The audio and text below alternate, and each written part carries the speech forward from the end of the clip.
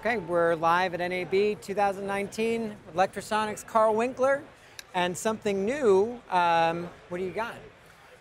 Well, you know, we came out with the M2 Duet system a little over a year ago, and probably the most requested thing to go along with that, aside from the DCHT, which you guys have covered very well already, but is an antenna combiner system.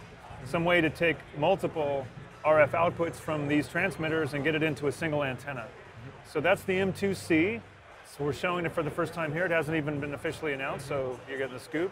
But basically, this takes up to 8 RF inputs from up to 4 of these M2Ts and combines it into a single antenna. And you've got indicators here, signal present. You can see we're transmitting on this carrier here. And then, of course, if there's any kind of problems, like if it starts to limit because it's overpower, or if there's a problem with the unit, it'll change colors. So that's your indicators here.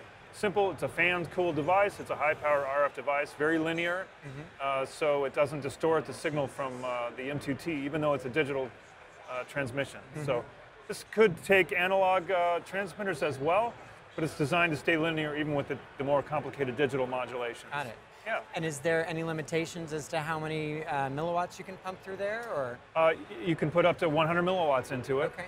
And so it's designed for this or even the belt pack type transmitters going into a single antenna.